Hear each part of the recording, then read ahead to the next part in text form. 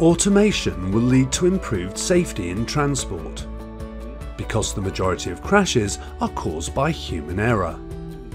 Other benefits include cost and flexibility.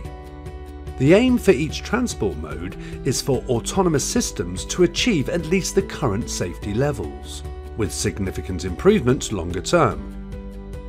Each sector takes a different approach to risk and safety. Rail, air and maritime have an accident investigation branch.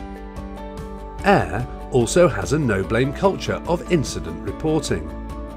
This has contributed massively to safety improvements.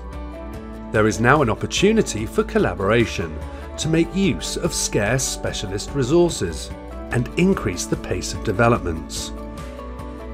Could crashes soon be a thing of the past?